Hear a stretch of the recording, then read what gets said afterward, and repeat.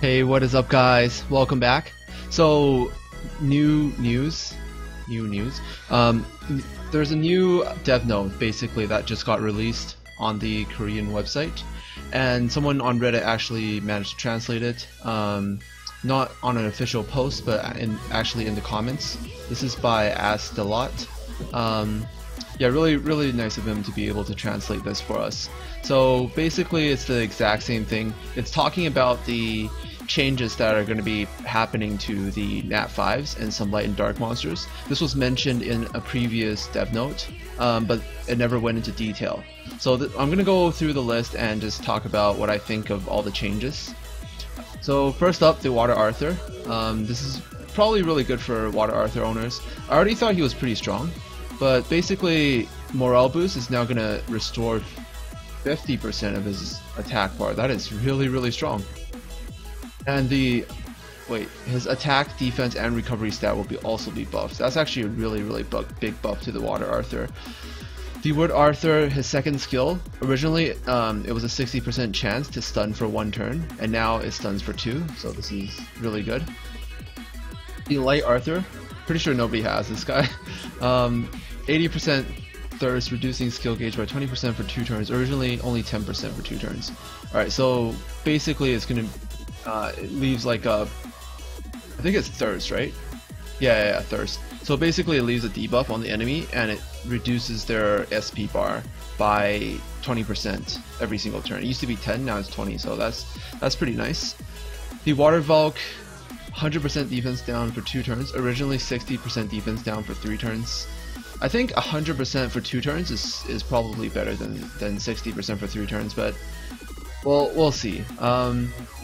Yeah, I think it's not bad. 100% for 2 turns is probably better. It's more reliable, and it means that when you actually do have a full SP bar, you're able to do more.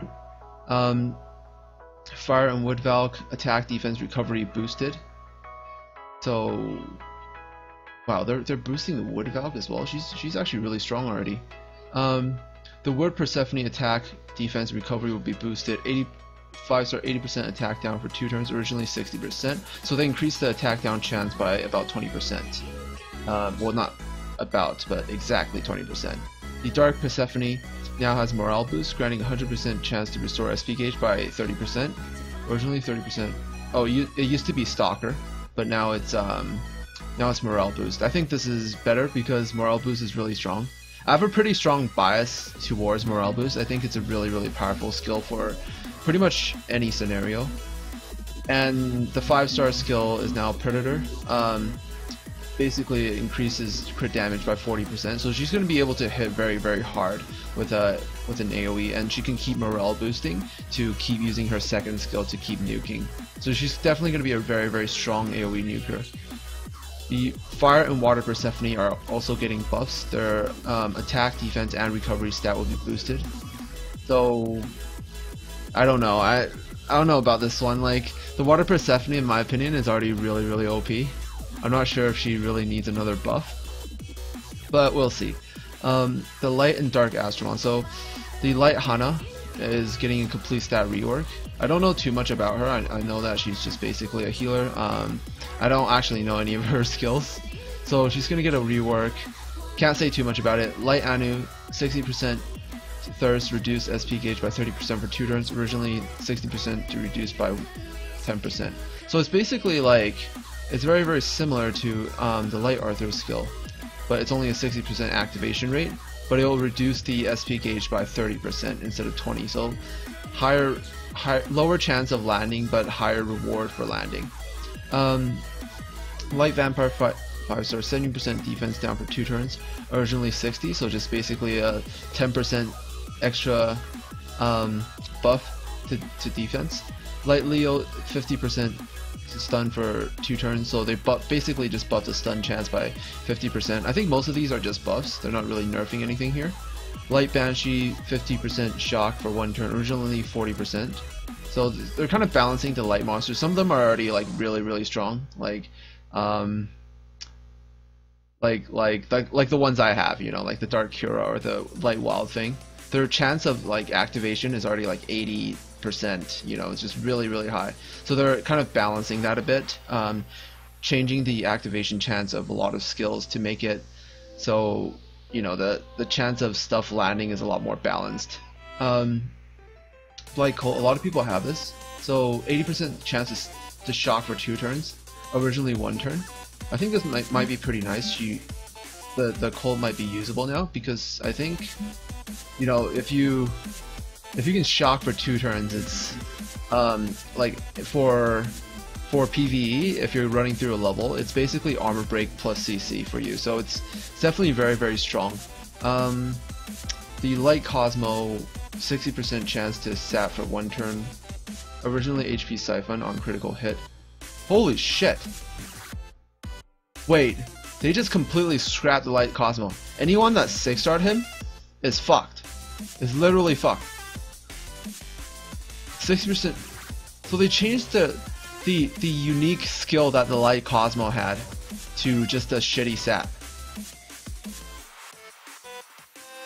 Oh damn! Anyone that built the light COSMO is completely fucked. Holy shit. Dark Yuki, 60% thirst to reduce SP by 20%, originally 60 to so they're basically buffing all the thirsts.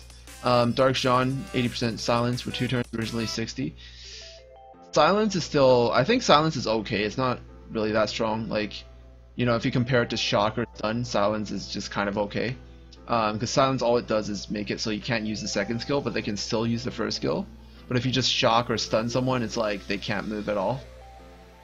Dark Leo, 100% attack down for 2 turns, originally 80%, so it's going to make him a lot more reliable in landing the attack down. The Dark Banshee, 80% chance to sap for 1 turn, originally 1 type of sap damage for 1 turn, 80%. So basically they gave another dot, so she's going to be able to land 2 saps in 1 attack if it lands. And at the 5-star skill, 60% chance to sleep for 2 turns. So this is getting like nerfed a bit, but her first skill is getting buffed, so it's kind of balancing out. I think everything is pretty straightforward in the patch. The only thing I can say anything about is the light COSMO change, because anyone that built him is now completely fucked over. Yeah, I think that's where I'm gonna end this video. Alright, we're just gonna end on that note. My condolences to whoever has built a light COSMO. GG rip. And yeah, if you guys enjoyed this video, definitely leave a like. It does help me quite a lot. I'll see you guys in the next video. Peace out.